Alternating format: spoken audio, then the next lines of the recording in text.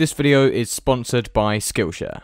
I've made it pretty clear on this channel in the past that I really like watching F2, sometimes more than Formula 1, and although with the weird calendar this year I've fallen a little bit out of love with the series, I still have huge respect for it and its drivers. In fact, in the past few weeks I've felt that both F2 and F3 have been cleaner than F1, with a select few F1 drivers making some pretty rookie mistakes. I'm looking at you, Valtteri Bottas. The inspiration for today's video came when this appeared on my YouTube homepage, so after you've seen this one, I definitely recommend you give that one a watch, as it really does put into perspective how shocking the driving was in that weekend. Now, without any more waffling about context and all that, let me give you some numbers as to how messy things were when the F2, or rather GP2, visited the Baku street circuit for the first time. In the first race of the weekend, the feature race, just 10 cars of the 22 that qualified actually made it to the checkered flag without a single reliability related DNF. That means that 12 of the 22 drivers either crashed with each other or crashed on their own in just the first race. The sprint race was a little bit cleaner with just 7 of the drivers retiring from crash damage, but even so that means that out of a maximum of 44 times the checkered flag could be seen, it was only seen 25 times. That's pretty poor by anyone's standards, if you ask me. With that little expose done, let me tell you the story of how things got this bad, and try to convince you that this was the messiest single-seater weekend ever. Qualifying for the race was, as always, held on Friday evening, where Antonio Giovinazzi took pole ahead of Nobuharu Matsushita, with last place Philo Armand a fairly worrying 6 seconds slower than the pole time, although this would probably be because he performed a Mahavir-style maneuver on an escape road, bringing out the red flag as he did so. The first real incident of the weekend came just 138 meters after lights out, where Pierre Gasly tried to send it up the inside of Norman Nato, who failed to spot him and promptly got spun around as a result. While swerving to avoid being hit by Nato's spinning top impression, Gasly was pile driven by Sergio Canamassas, who you may recognise from my video on Johnny Cecotto Jr., which you should also watch, by the way. Now, it doesn't take Jolyon Palmer's analysis videos to see that being creative with racing lines wins races, and although it didn't end too well for Pierre Gasly, creativity is always a good thing in my opinion, which is where today's sponsor comes in. If it weren't for me starting to use Skillshare about a year and a half ago, I would probably still be editing my videos on iMovie to an audience of 24 subscribers, so naturally I was super excited when they reached out to sponsor today's video. Skillshare is an online learning community for creative and curious people, where you can learn to be creative. Obviously. I personally used it to learn Premiere Pro and Photoshop, but you may find you want to learn photography, craft, web design, or anything else from the ever-growing list of topics. One of the classes that really surprised me was the YouTube Success class by MKBHD, which taught me a lot of things I would never have realized about making videos. If you're interested in pursuing your own creativity, then just go to the link in the description of this video, which will give the first 1,000 people that click on it a 1-month free trial of Skillshare Premium membership. Thank you again to Skillshare for sponsoring this video, and let's see how our GP2 drivers are getting on over in Crashville. Also taken out in turn 1 was Marvin Kirchhofer?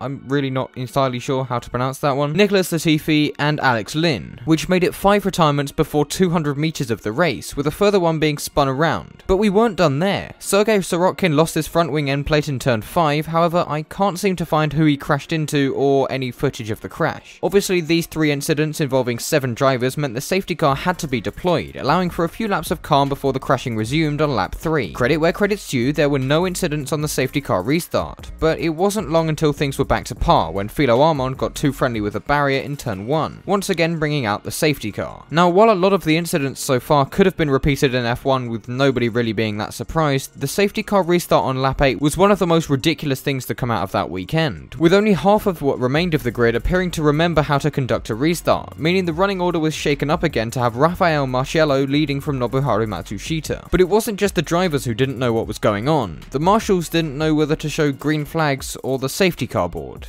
for some reason. Maybe they predicted the future though, as Arthur Peak collided with Artem Markelov, and although the latter was able to drive off, he failed to make it to the castle section as a result of the damage sustained, and hit the wall in turn 7, bringing the safety car out for the 3rd time. After the restart, there were a few moments of good clean racing, but only a few. Nabil Jeffrey locked up and had to take the escape road on lap 15, and just 4 clean laps later Norman Nato collided with his teammate, bringing Nato out of the race and bringing the safety car out for the 100th time. And mercifully, this would be its last appearance. of the day. Still, that's not to say that there were no more incidents, as Jordan King locked up after exiting the pit lane under safety car, demonstrated to Mahavir Raghunathan how to properly do a 3-point turn, and carried on for approximately 2 laps until he collided with Jimmy Eriksson, taking both cars out of the race. Mercifully, the checkered flag dropped on lap 26 and all 10 of the cars that crossed the line scored points, which would have told you all you needed to know. To be honest, this race more closely resembled an open lobby on F1 2021 than the second tier of motorsport, but oh well, there was still the sprint race for the drivers to prove us wrong, he said, while ironically setting up the viewers for the second half of this video. A really poor start for Galile and De Jong. Is Matsushita going to be able to get into the lead? He's forced his way through at turn 1. Into the slipstream, tries to redraft him down the inside, and here's a move for position that could end in tears, and will end in tears, and that could take all 3 of them out. Jordan King, Jimmy Eriksson, and contact again for Jordan King in Baku. Kanemassas will escape. On the safety car restart, things were predictably amateur, with Nobuharu Matsushita almost pile-driving the safety car and having to slam on the brakes, allowing Daniel de Jong to take the lead for approximately 5 seconds, before pretty much the entire grid locked up into turn 1, giving Matsushita the lead again. Philo Armand stacked it into the barriers in turn 7, bringing out the safety car yet again, which stayed out until lap 12. Now, you'd think that after so many safety car periods, the drivers would have figured out how to do a restart by now, but no, the lap 12 restart was just as chaotic as the ones that came before it, if not even worse. And that is the point. There it is. So you can overtake from that line there, and we're underway once again with green flag racing in Baku. Oh, there's going to be an accident there. That's Malia losing his front wing, and we could have a huge accident. They were all uncertain. Kanemassas losing debris. Matsushita was backing up the field, as is tradition in a restart. However, he failed to realise that he had to go after the safety car line, and neither did half of the grid. Predictably, that meant that half the grid was flat out and the other half was going slowly, meaning another crash ensued, involving Gustav Malia, who crashed into the back of Mitch Evans' car, losing his front wing in the process. Sergio Kanemassas then ran over Malia's front wing and lost his own front wing, which was probably the only time in his career when he lost the front wing and it wasn't his fault. Malia then crashed into Ollie Rowland in turn 1, sending Rowland into a spin. While taking avoiding action, Sean Galal went into the barriers as well, bringing the safety car out again. On the restart on lap 14, Matsushita, who was banned for the next race for his antics on the previous restart, crashed with Rafael Marcello, who'd locked up, taking both cars out of contention, but miraculously not out of the race. Oh wait, no, never mind.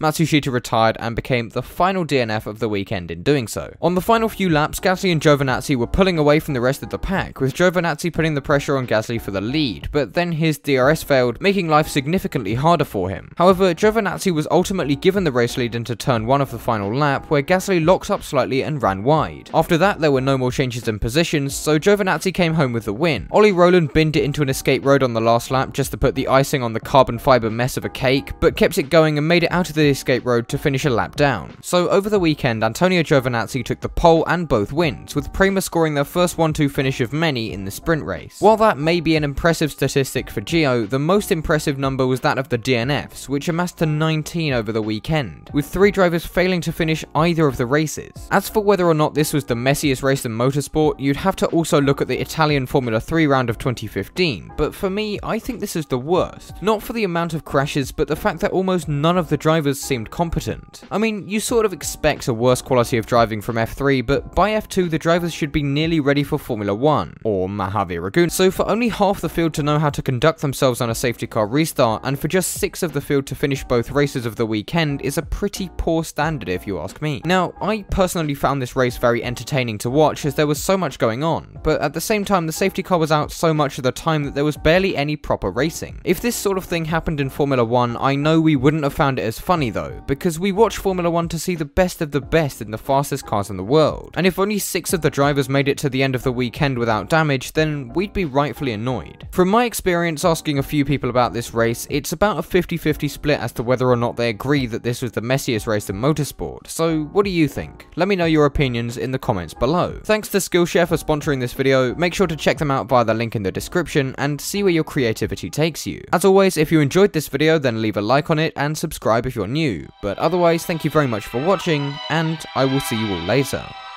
Bye.